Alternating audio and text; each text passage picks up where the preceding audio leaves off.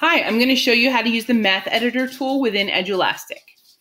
Okay, so the first thing I'm going to do is click on this little square root of a small x here. If I put my mouse over it, it says math editor, and that's the tool that I want to use. Okay, so math editor. If I click on that, the math editor comes up and this has a whole lot of options.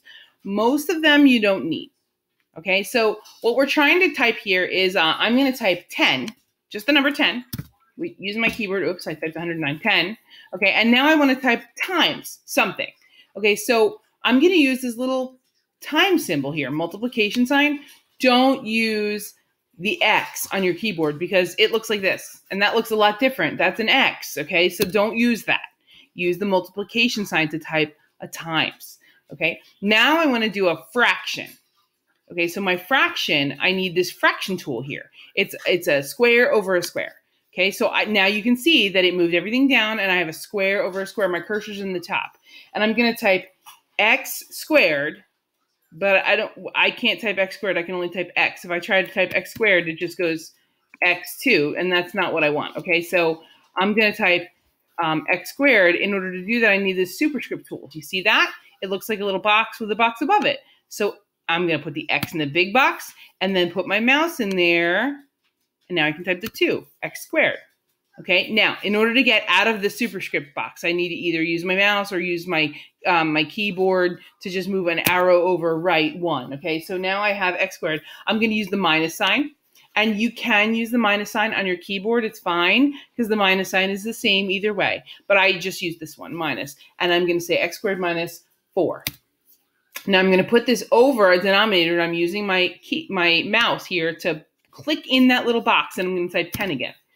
Okay, now you can see that this 10 is going to cancel out from here to here. It's not going to be there anymore.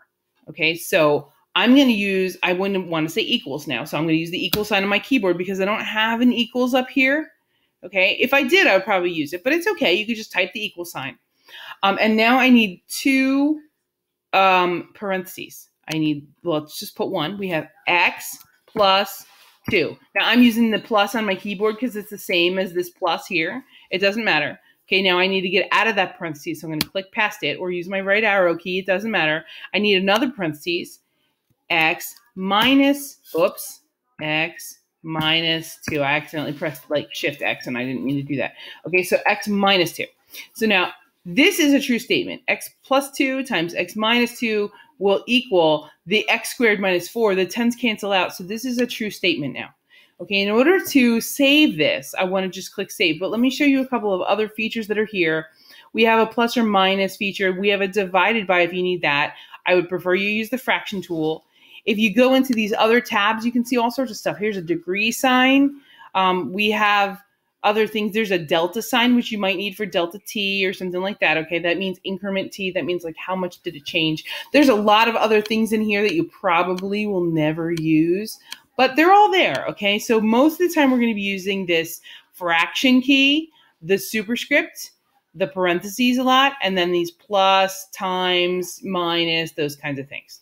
Okay, so in order to save this, I want to just click save, and you can see that it appears in my editor here. And that's all. Now I can just submit it.